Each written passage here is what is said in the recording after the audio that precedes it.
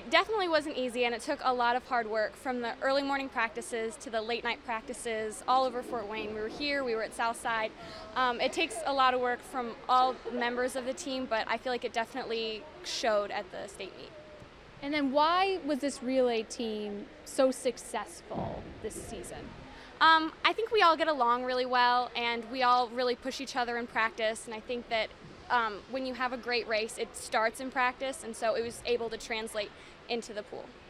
And then for you, you're a senior, what has swimming for Homestead meant for you? It's definitely been super fun all 4 years. I've made some great friends on the team, people that'll stay with me the rest of my life, and it's just been overall a really great experience.